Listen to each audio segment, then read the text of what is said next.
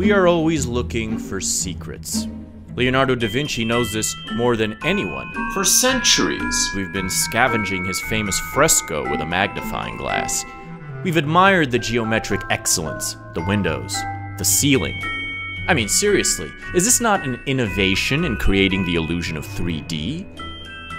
But there's so much more. Where are the usual halos over the heads of the disciples? What is Leonardo trying to... Wait. A woman? Is that a woman? That's not St. John, that's Mary Magdalene. And what's this lunar window above Jesus' head? Is this not mathematical proof of the end of the world? And look at the gestures. What huge secret are they getting at? And the bread, oh my God. Is this a musical code? Just listen to the notes. When played from right to left, Leo was a lefty.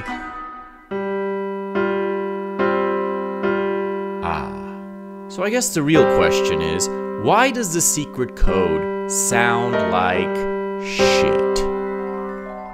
My friends, I think that sometimes we're so caught up in finding all the little secrets that we fail to see a miracle when it's happening right under our nose. Merry Christmas, everyone.